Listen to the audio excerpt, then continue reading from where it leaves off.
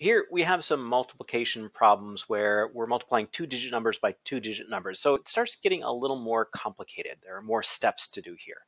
And I'm going to show you one method that I learned when I was in school, and then another way to think about it that might be faster to do or might allow you to do some of these in your head.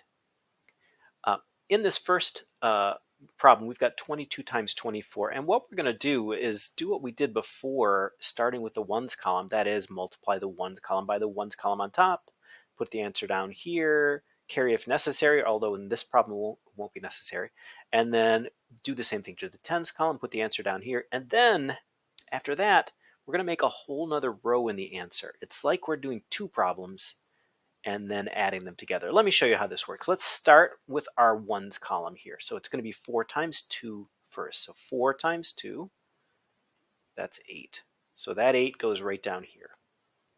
And then 4 times 2 again in the tens column also equals 8. So that goes right there. Now we're going to go down a row here and put a 0. Why are we doing that? Well, we just did 4 times 22. Now we're going to do this too, which is really 20. I mean, this is 24 down here, so we did the 4, now we're doing the 20. So it's really like 20 times 22. We're going to put the 0 down here ahead of time, and then just think of this as 2 times 22. So we do 2 times 2, that's 4. And then another 2 times 2, also 4. And then the last step is we have to add these together. 8 plus 0, 8. 8 plus 4 is 12. So 2 goes down here, 1 gets carried, and then 4 and 1 is 5. So our answer is 528. So that is the traditional method that I learned when I was in school. Another way to think about this is to separate it into two problems. Think about 24 times 20 and 24 times 2. So that might be a little easier. To do 24 times 20, I can pretty much do that in my head because there's no carrying involved.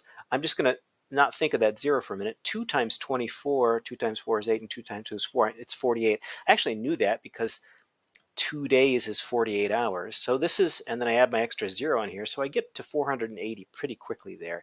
And then I just have to add 2 times 24, and I just figured out that that was 48. So really all I have to do is add 48 and 480. And look at that, we're going to get the exact same thing, 528. So if that method works better for you, I would say go ahead and use it. Let's practice one more.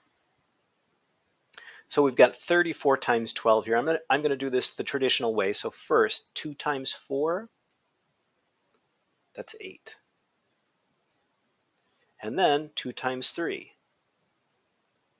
that's 6. So put the 6 there. Then we go down a row and put a 0 in there. And then we've got 1 times this. Well, 1 times 4 is just 4, and 1 times 3 is 3.